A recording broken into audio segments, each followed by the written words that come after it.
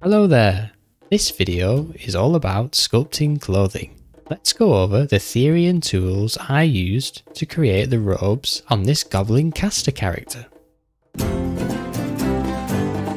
You only need to know a few simple rules to start sculpting out some convincing clothing. Take this example fold. This one is called the diaper fold. Check out how all of the creases point towards where I am gripping the material, then bows down into an arcing shape. The folds pinch in where I am gripping and grow wider as they reach the center. Next up is a drop fold. I'm gripping the material at the top and letting it fall. Just like the fold before, all the creases point towards where I am gripping. Finally, let's take a look at how it behaves wrapped around a limb.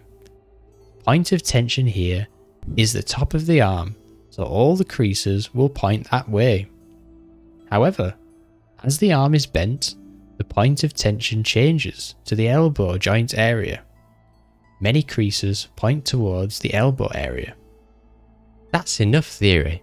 Let's drop into Blender now and make it happen. It's important to have the character at a stage where all the limbs are posed and have general proportions in place.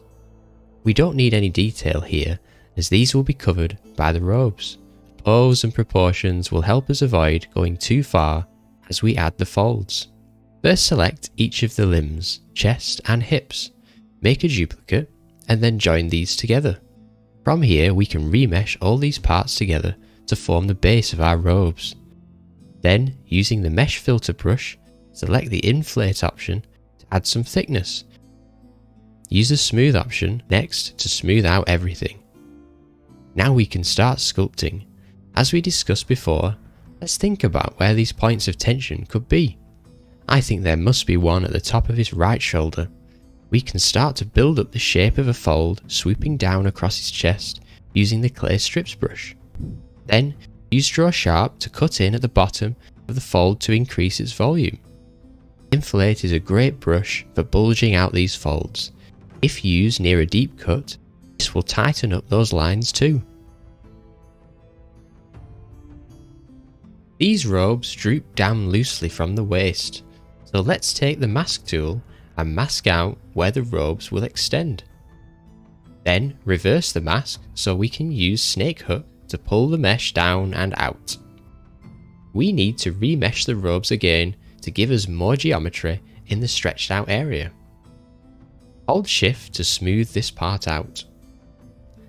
Take a look at his right leg. We can imagine the robes resting against his calf and thigh here, while being pinched behind his bent knee. Draw sharp is great here to define the deep pinch at the joint. Then inflate at each side to show how the robes are bunched up at this point. We can use the pinch brush too, which will really tighten up those folds. Snake hook and grab are great brushes for moving and twisting the mesh to keep the flow of the robes looking smooth.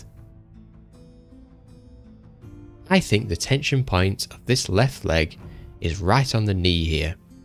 This area will be like our drop fold example. Folds pointing towards this knee, falling to the foot and expanding as they do. The standard brush is something we can add to our tool belt here, using a low strength and building up the folds. Just like the front, we want to mask out the back edge too and pull this further down. I'm using a smaller brush size to add a little visual interest to the back. We can do the same on the arms too. While pulling out geometry with the snake hook, try to keep in mind how the character might be moving. Then you can decide what direction details like this on clothing should be flowing. If we imagine his right arm being thrust up and forwards, then the clothing details should flow towards his torso.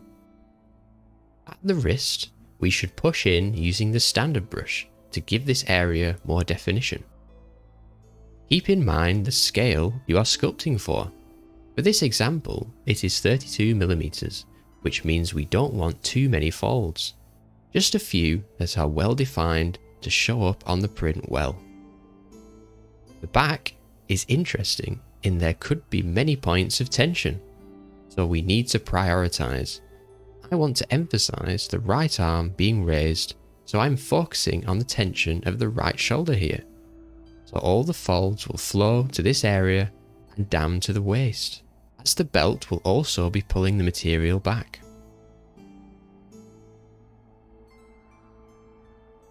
Similar to the inside of the right knee, the material will have a deep fold at the elbow and bunch up in this area. Things are getting a bit confused at the back here. If you place a few folds and things look a bit off, you can always smooth the area out and start building again. Sometimes it just doesn't work out. I think we can emphasize a diaper fold in the middle here to highlight the weight of the robes pulling away from the thigh and waist. Give your folds a hierarchy so that some stand out much more than others. This way there is a flow to your design and the viewer does not get overwhelmed. So, armed with some basic fold knowledge, go ahead and apply these rules to any clothing you sculpt in the future.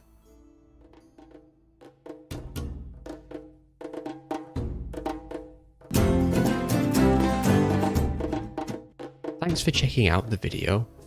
If you enjoy sculpting and printing things like I do, like this video and subscribe to the channel for more.